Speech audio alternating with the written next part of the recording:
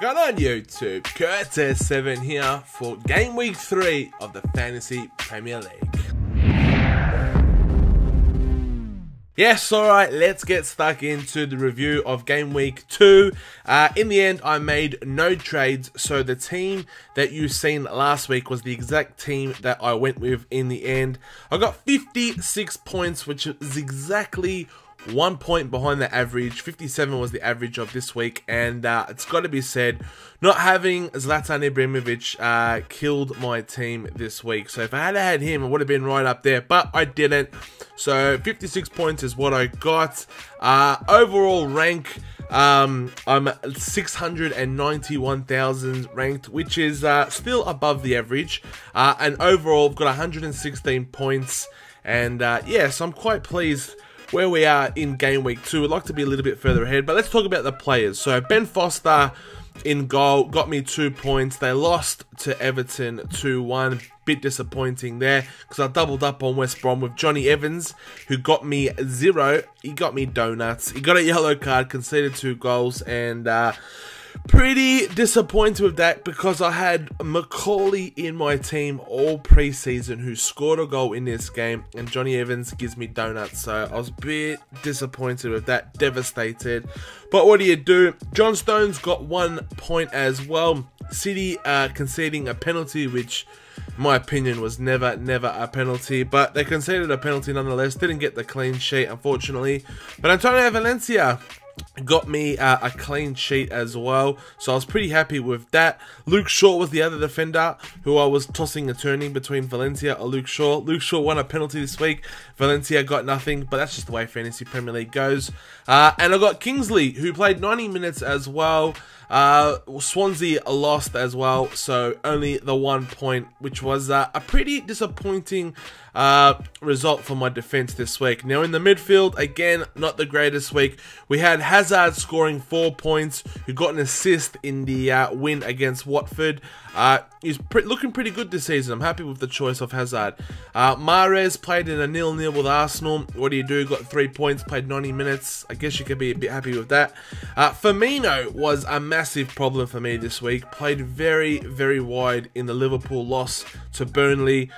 Liverpool, mate, they're just so inconsistent. 1 week they beat Barcelona 4-0, they beat Arsenal 3-4, then they lose to Burnley 2-0. So Firmino, I don't care if they play in losses, just as long as they're creating chances. And if you got Coutinho in that game, he looked really good, having plenty of chances. You know, it's about a matter of time until he scores goals. Unfortunately, Firmino was very wide and created very little. Getting on to the forwards, we've got my captain, Canaguero, 26 points, 2 goals, 3 bonus points. Just so pleased with him. I'm pretty sure most of you guys have him as well. So 26 points for my captain. Happy days. I'll take that every day of the week. Ahmed Musa getting me 1 point, which is very disappointing. I didn't think he would start this week after his poor performance in Game Week 1. But to get 4 minutes against Arsenal, that is what kills you. Only 4 minutes. I would have loved to have seen Ahmed Musa run around for the last half an hour or even 20 minutes against a tired Arsenal team. Maybe could have got something there, but to play 4 minutes, very worrying. And Andre Gray getting me 10 points as well, so I was pumped with that. Got a goal, got an assist, and played 90 minutes. So some good and some bad in this team, but it's time now to talk about my trades and plans.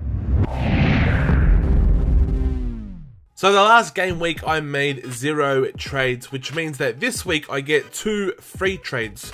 So I've decided to go with 3 trades and take a 4-point deduction a hit, if you would be, just so I can get my squad to the maximum potential for this game week, knowing that I'm going to use my wild card after this game week. So the 3 trades that I've made for this week, I've brought in Kapue, who scored another goal this week for Watford, and I'm taking out Faguli, who is not playing.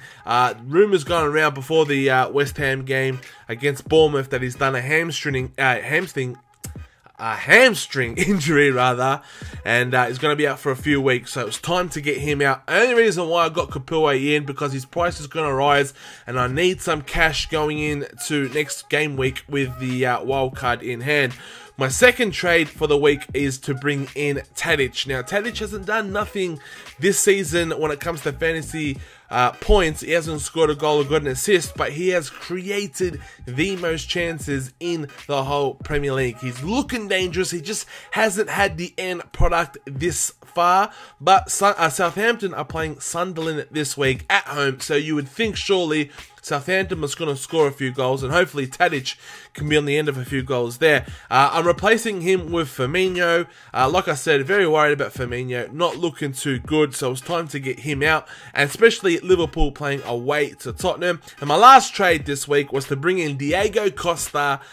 Scored 2 goals this season so far, 1 goal in each game, both the winners rather. He's getting bonus points as well, and Diego Costa, I should say Chelsea rather, are at home to Burnley. So you think, again, even though Burnley beat Liverpool, Burnley are conceding the most chances this season out of any team in the league. So time to bring in Diego Costa and getting out Ahmed Musa, who is not even, or barely even playing for Leicester. So those are my 3 trades for this week. I've already made them. So looking at game week 3, this is the lineup that I'm going to be going with. I'm going to go with Courtois in goal. They're at home to Burnley, so hopefully Chelsea can dominate a game and keep a clean sheet, which I think they will do. Now I've got Valencia at in my defense. United away at Hull. Hull looking very, very good, but I've got Valencia for attacking options, so hopefully he can get an assist. Johnny Evans, I'm not looking too confident in him, but they are at home and they're playing Middlesbrough, who are looking good, so I am a bit worried about that. And then we've got John Stones, City playing at home to West Ham.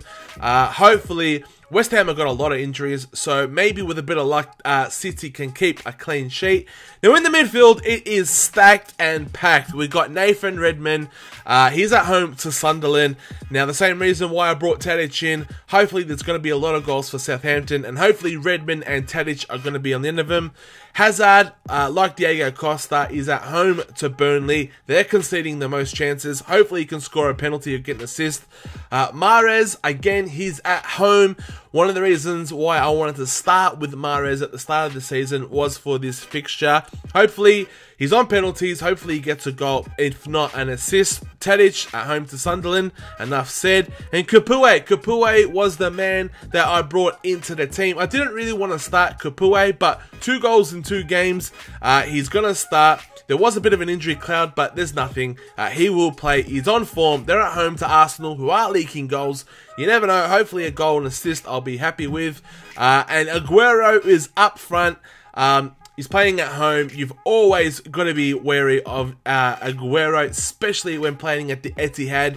And again, Diego Costa, who Chelsea are at home to Burnley. So for the captain's choice this week in my particular team, we're going to stick with Aguero.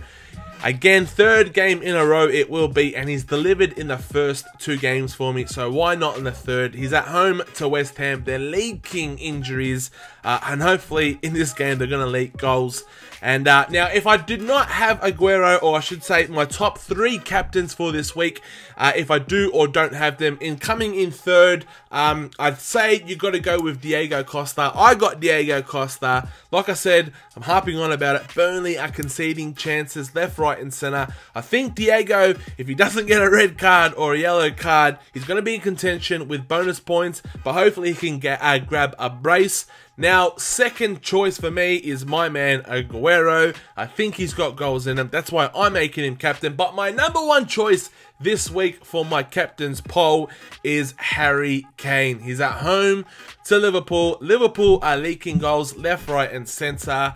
Harry Kane's yet to score this season. He needs to get off the mark, and I think this week he can pretty much do the job against Liverpool. But yeah, lads, that's another episode of Fantasy Premier League for me this week. Hopefully you have a good game week, and get your comments in below. What was your score this week, and what is your overall score, and where are you ranked? Get your comments down below. But until next week, I'm your boy Curtis7. Take care, and peace.